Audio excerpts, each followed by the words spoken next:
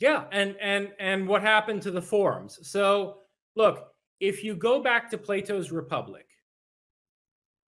there are some rather cryptic remarks that he makes. This was my question. This was going to be my question. Because in Plato's Republic, he says, Homer's no good. Homer, no. Homer has Achilles in Hades crying. That can't be this. We cannot have this. We need a cosmology where the good people go to heaven and experience eternal bliss, and the bad people go to Hades, not Achilles going to Hades.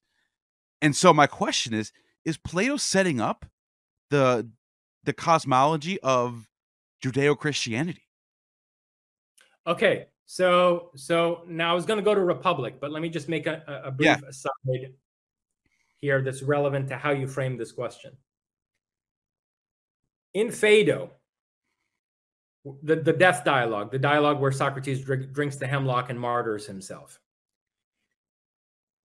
Socrates' disciples are all around him. His friends are surrounding him, and he says that he tells them they shouldn't worry because he's going to a place where he's going to be surrounded by all the best men, essentially an afterlife populated by the virtuous, and lays out, as you put it yourself, a kind of prototype for the Christian vision of heaven. And he basically, how is this set up? Let me actually read you the passage. It's because it's quite striking. This friend or disciple of Socrates is Cebes, or Cebes, says to him, probably even in us, there is a little boy who has these childish terrors. Try to persuade him not to be afraid of death, as though it were a bogey. What you should do, said Socrates, is to say a magic spell over him every day until you have charmed his fears away. But, Socrates, said Simmias, where shall we find a magician who understands these spells now that you are leaving us? Okay, that's when they're imploring him to console them about his dying, right? To reassure them that he's going to a better place and that they shouldn't, excessively mourn his death. And so then Socrates comes back with, quote, if I did not expect to enter the company first of other wise and good gods, and secondly of men now dead who are better than those who are in this world now, it is true that it would be unjust for me not to grieve at death. As it is, you can be assured that I expect to find myself among good men. While I would not particularly insist on this, I assure you that I could commit myself upon this point if I could upon anything. One more time. While I would not particularly insist on this, I assure you that I could commit myself upon this point if I could upon anything, unquote. All right. This is a disaster, and I'm going to tell you why. First of all, in the same dialogue, Phaedo, these quotes were from Phaedo. In the same dialogue, Socrates says, Plato, of course, in the mouth of Socrates, says that we can't have any true knowledge while we're inside the body. That we can only have approximate knowledge, and that true knowledge can only be attained through total freedom from the senses.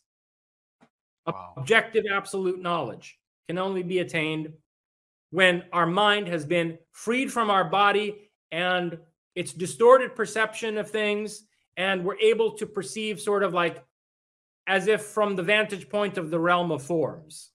Okay?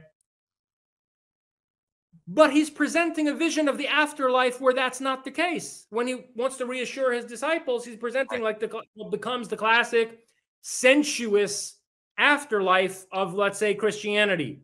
Like faith, right? Having faith. And that's, in that state, you have what's called a soma pneumaticon. That's what the Greeks called it, the spectral body. Soma pneumaticon. it is a world where you still have perception and you still have sensations even. Now, here's a further problem. This heavenly afterlife that he presents us with in Phaedo contradicts what he writes in Republic in the myth of error, in the myth of the story of this soldier error. Myth is not the right word. In this tale of error in Republic, we're presented with basically like what we would call today an NDE, a near-death experience account, where this guy Air sort of dies and lives to tell the tale, comes back and lives to tell the tale of what the afterlife is like. What is the transition between death and rebirth like? Because, of course, Plato argues in favor of reincarnation. Right? And the Orphics use this as the secret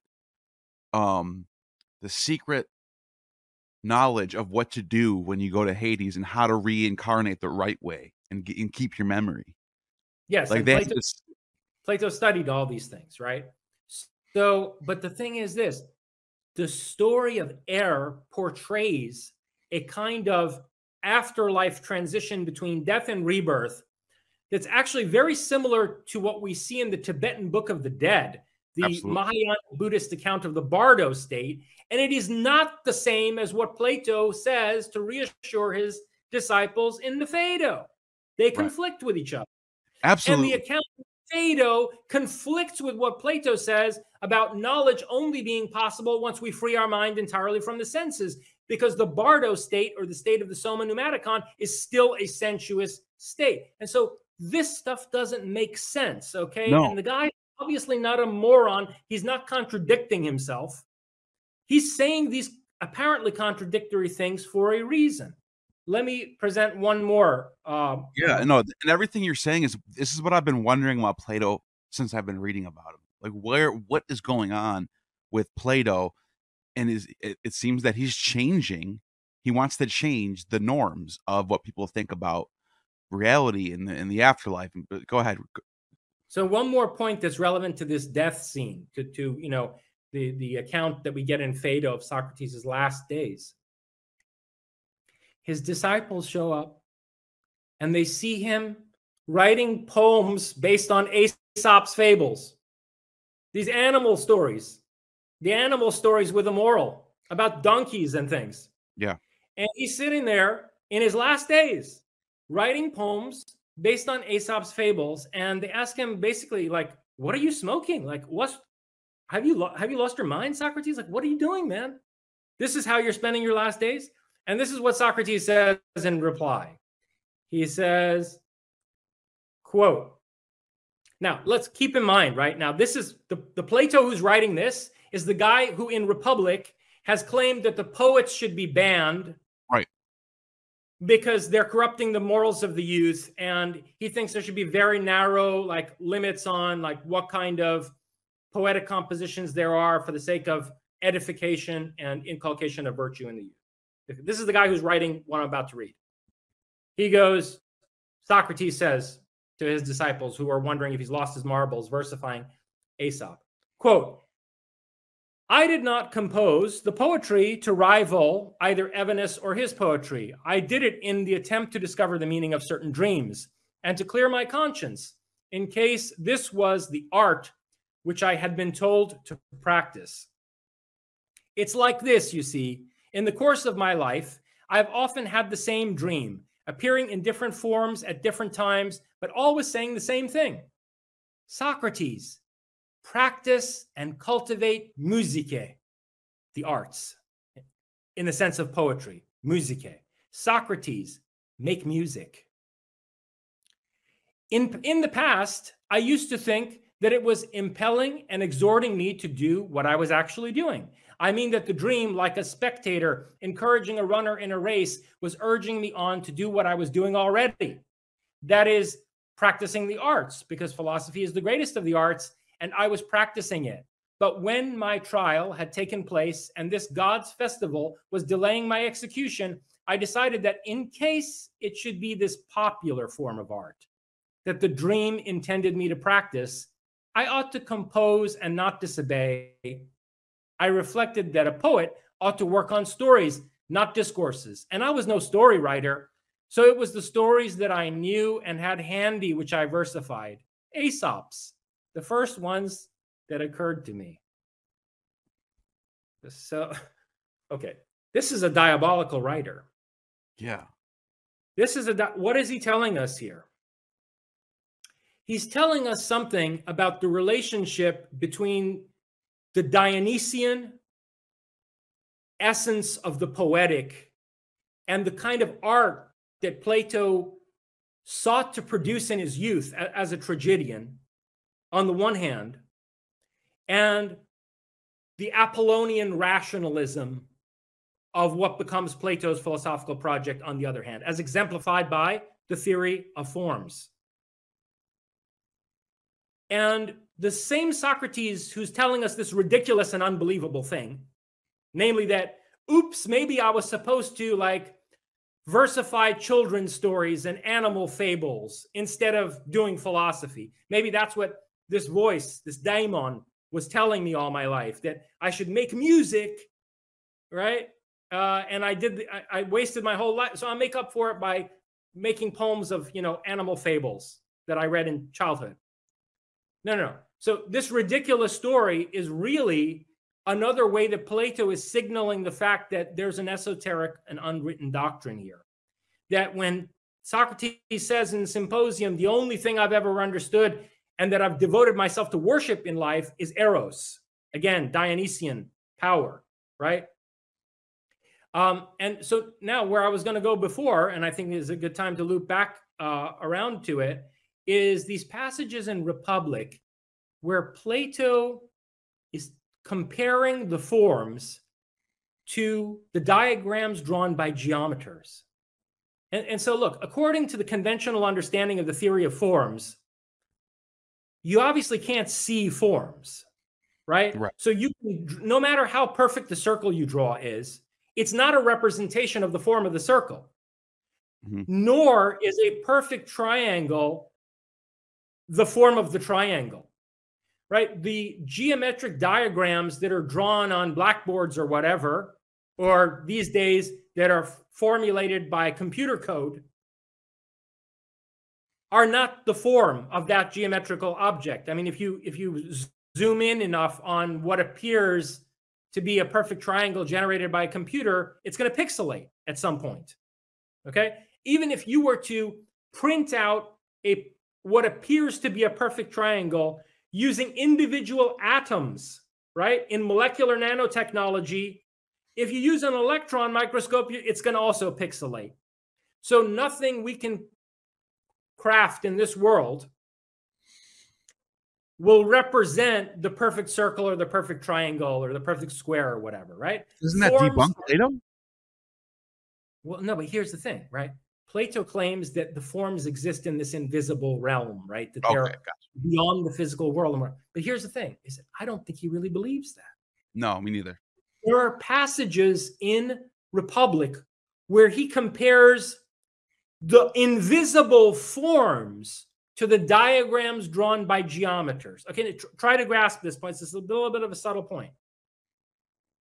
So the diagrams drawn by geometers can never represent forms. They're infinite, they're eternal, they exist in this realm beyond the physical world. So Plato shouldn't be comparing forms, the real forms, the transcendental forms, to the diagrams drawn by geometers. But he does do this. He does do this in Republic. I'll give you the passage in a minute. Let me lay it out. And what he says is that these forms are meant, like the diagrams used by geometers, to act as step ladders in order to help us intellectually grasp or spiritually grasp with our mind's eye the form of the good. So all the other forms are simply step ladders or useful tools like geometers' diagrams to help us grasp the form of the good. The way that geometers use the drawing of a circle on a board to help someone understand what a circle is as an abstract definition. And with equal significance, Plato says, I was afraid that if I, and he said, okay, so that was Republic, what I just laid out there, and I'll give you the passage numbers in a minute. And then in Phaedo, he says that I was afraid that if I contemplated the form of the good directly, I would go blind the way someone who looks into the sun does. And so I took refuge in the realm of ideas, and so I took recourse to ideas, meaning the forms. Right. So what are these forms then? Are they constructs that are meant to help you not go blind intellectually and spiritually? And what's the relationship between that looking straight into the sun and the madness that Plato talks about in Phaedrus? Divine madness. And that Alcibiades accuses Socrates of having driven him to in Symposium, the divine madness. Okay. So let me just take a moment to give some references here. The geometer's diagrams that I was talking about, that's in Republic 510 to 511c, 510c to 511c, where he's saying that all the other forms are there only so that you can contemplate the form of the good, and they're like tools, they're like geometer's diagrams. And then the passage where he says that he was afraid he'd go blind by staring straight into the sun if he contemplated the form of the good directly, that's in Phaedo 99d to 100a. Phaedo 99d to 100a. Specifically, he says, quote, I thought that in the contemplation of true existence, I ought to be careful that I did not lose the eye of my soul, as people may injure their bodily eye by observing and gazing on the sun during an eclipse, unless they take the precaution of only looking at the image reflected in the water or in some analogous medium. I was afraid that my soul might be blinded altogether if I looked at things with my eyes, and I thought that I had better have recourse to the world of idea and seek there the truth of things. Okay, the world of idea, meaning the realm of forms.